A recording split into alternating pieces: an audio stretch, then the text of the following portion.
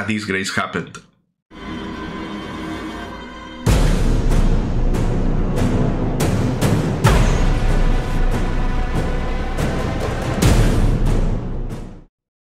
If you've been watching my channel for a while, you know that I like to add a little skit at the beginning of every single video. But this time, things didn't went as planned. The footage was blurry beyond repair. It's an issue I noticed while I was filming it, and I thought I fixed it, but turns out I didn't. The camera wouldn't work as it was trying to stay in and out of focus all the time. I can't film it again because of the implications of needing another weekend for setting everything up, plus having to borrow some props from my friends. Fuck me, I'm so angry with myself. It was gonna be so good. Imagine Huron Blackheart going into a clinic because his tummy hurts. Then the doctor comes in with the X-ray results and points out to the big old melt hole in his chest. Huron believed he was just hungry, and the doctor is like, I don't even know how are you still alive, neither how did you manage to drive yourself into this clinic. I don't know how to fix it, so I'm just gonna stand in here until you eventually collapse. Huron threatens the life of the doctor if he refuses to heal him. So, unreasonable injuries call for unreasonable solutions.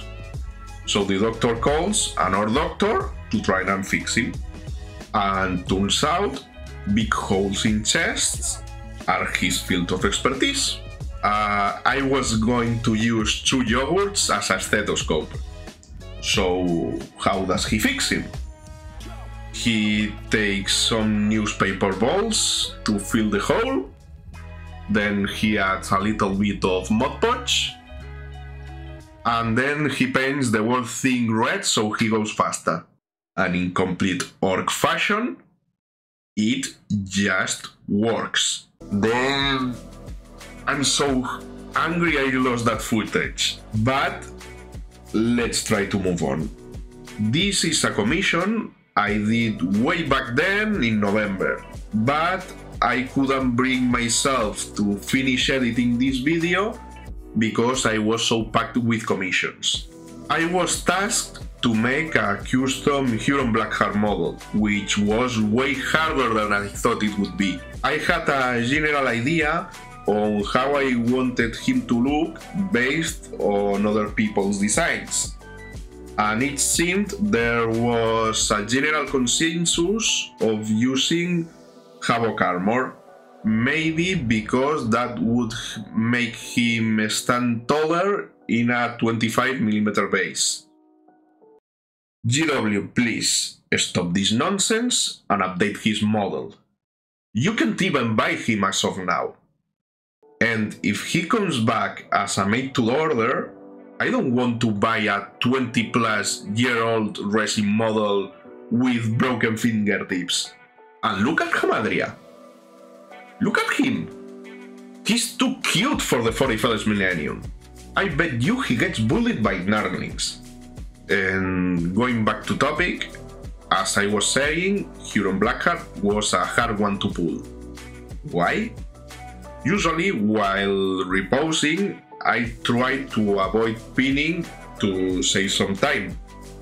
But Huron ended up with more Iron Within than Perturabo, which is lore accurate if you ask me, considering he got shanked and half his body was replaced by cybernetics.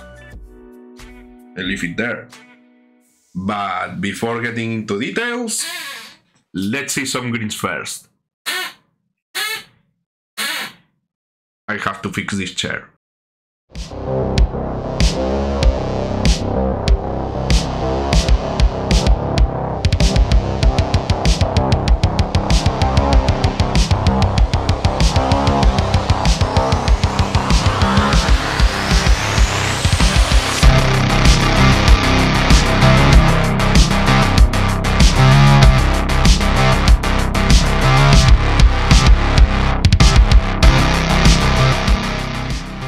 those who may not know him, Huron Blackheart is the leader of the Red Corsairs warband. He was previously known as Luft Huron, from the Austral Clause Space Marine chapter. In summary, Huron didn't want to pay his taxes and hired more people that he's allowed to protect his field, which a space book says bad. The war shaken the Badab sector, and Huron rebellion was put down by the combined forces of the Inquisition and loyalist Space Marine chapters. Huron fled for the Maelstrom, a world rift in the eastern fringes of the galaxy, where his forces joined Chaos, and motherfucker built a casino with blackjacks and hookers inside of it. And speaking of this art, I chose it as the main guideline for this conversion. It took me a month to get it shipped into my mailbox. The parts list used in this conversion are a couple of Chaos Juggernaut collars, in case something goes wrong, a Militarum Tempestus Scion Flamer kit, most importantly the backpack and the hose that comes with it, a Chaos Havoc champion, and a regular Chaos Marine X.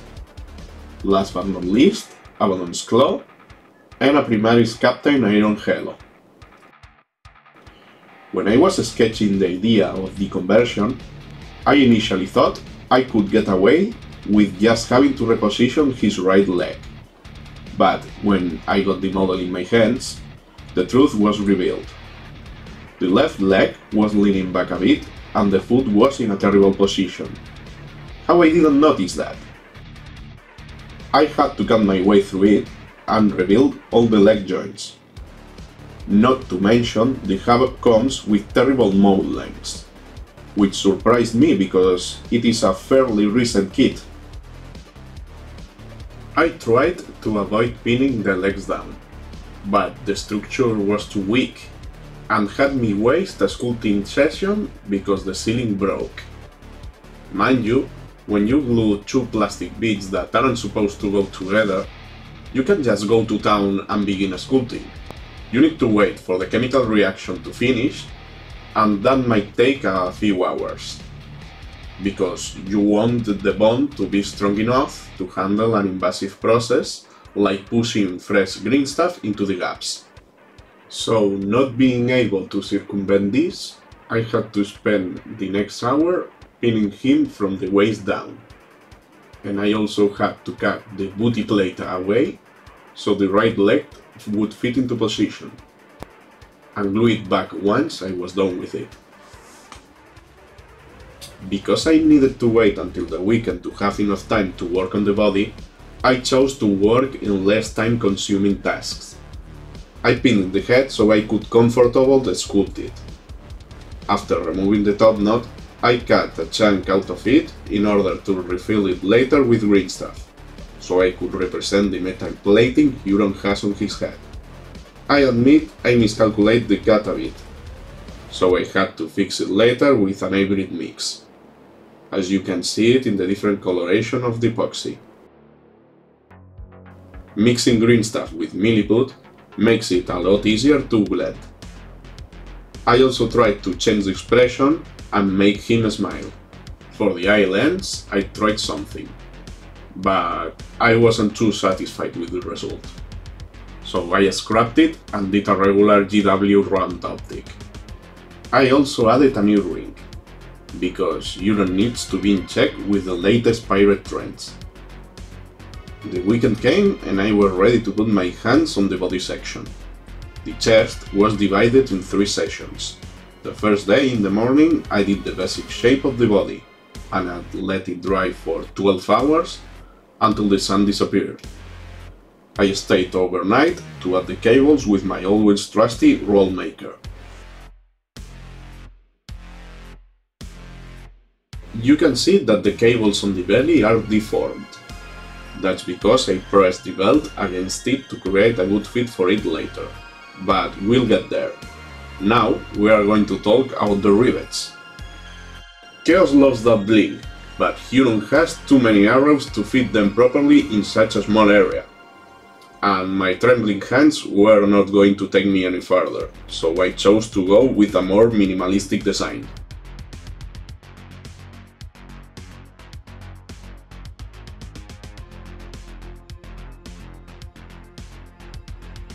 After it dried the next day, it was time to sculpt all the soft joints from the middle section.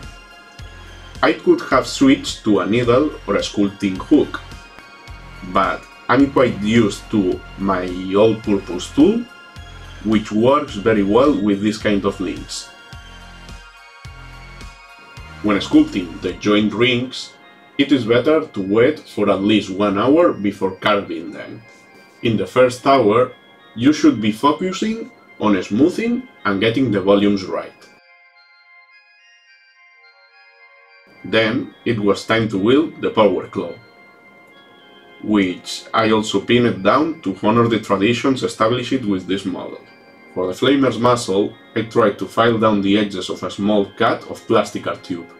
But turns out, plasticar isn't a great material to sand. But hey, at least it gave a good skeleton to work with. Next, it was time to bring all the missing armor bits with Greenput, as it is an easier beauty to blend and smooth. I also had to scrap and rework the heel plates, as they were twisted in a way that would not suit the fit.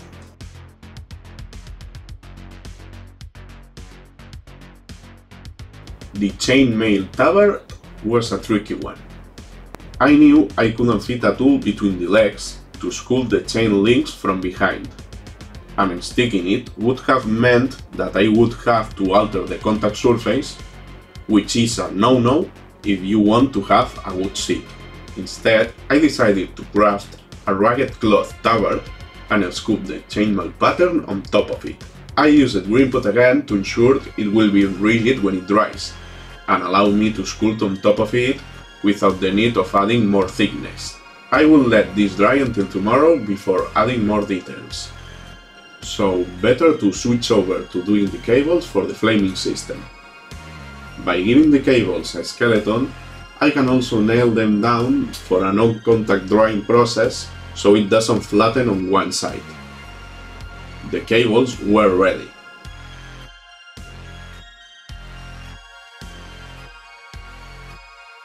And I found out recently that the best way to make cable links is these bijouterie beads available at any arts and crafts store. You can buy 1,000,000 of them for peanuts. It's disgusting. And they come in different diameters. But it's better to glue them out with super glue, as they don't react very well to plastic glue. Last, it was time to build the backpacking.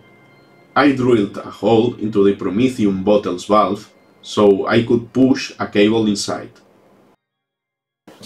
I glued the iron hollow into the axe, and then I proceed to sculpt a few pouches onto the tabard as trophies. Maybe that's where he keeps his pocket money, I don't know. I also want to point out that the Prometheum bottles are hidden behind the backpack, because I did not want them to peep over it like in the original model, as that seems an easy target. After all, I'm an engineer in real life, and you know what else engineers love? Safety regulations.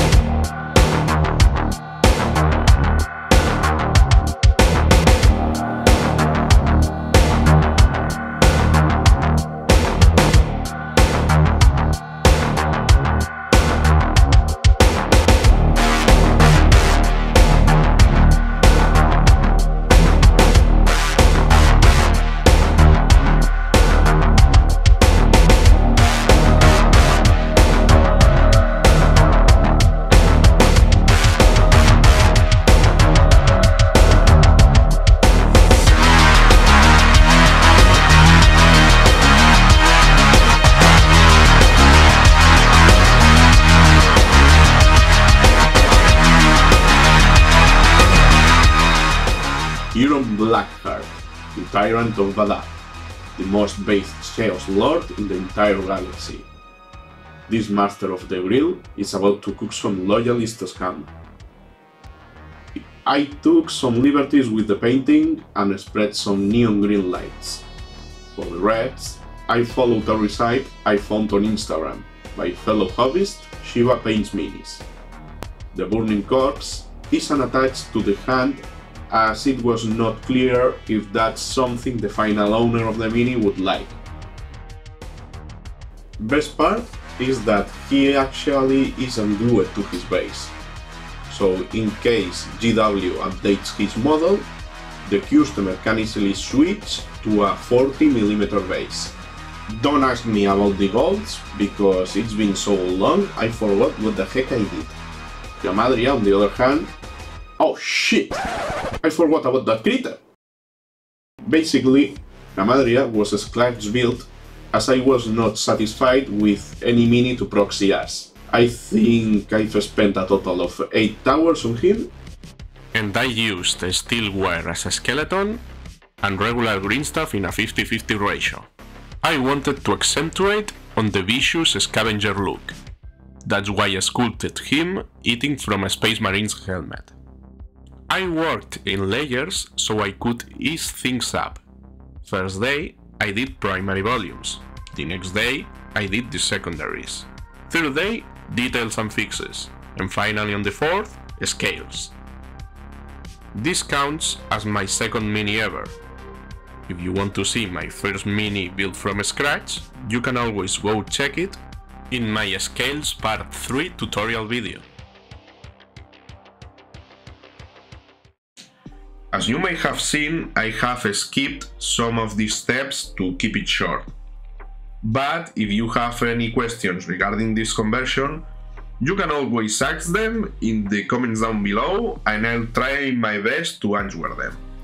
I had big plans for 2023 with little to no commission work, but everything went to shit and we are now halfway through the year.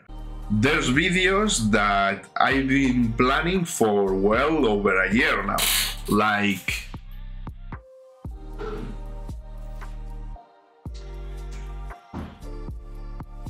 the Zelda Exodite that has been sitting in this drawer since April last year now.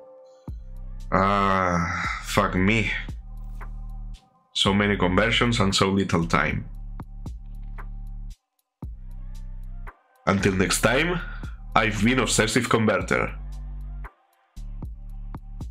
Stay safe, heretics.